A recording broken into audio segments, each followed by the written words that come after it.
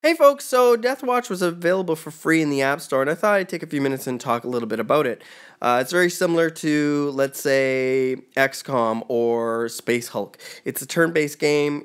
As you go on various different missions, each unit is allotted so many, action points, and as you use those up, doing like movements or shooting, once everyone's used them all, then it goes on to the Tyranids' turn. They run around, shoot at you, eat you, all those kinds of things.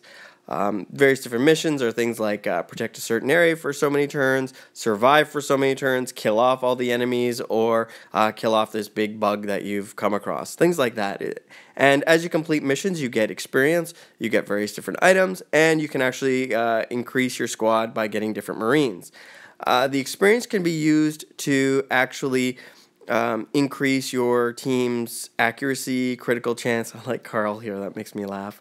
And crit chance, accuracy, and hit points.